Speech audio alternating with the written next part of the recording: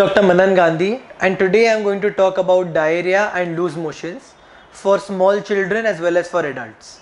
Loose motion is plaguing a lot of people today in the country, especially young children who suffer for loose motions, and I recommend that they do not be given chemical medicines. The home remedy should be given first.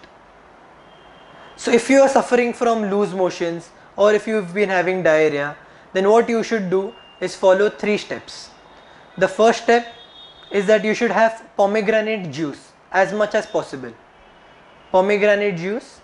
The second step is that you should have dry ginger powder, half tablespoon every hourly until the loose motion stops.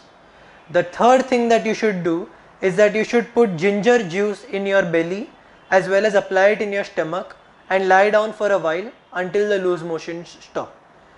As far as food is concerned, have curd with jeera or with cumin.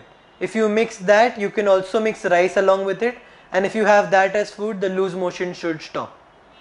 If the loose motions do not stop with all of these measures, then have Jaifal, which is also known as Jaifal, powder it and take it along with curd, and any sort of loose motions will instantly stop. Thank you. This is Dr. Manan Gandhi and my details are given.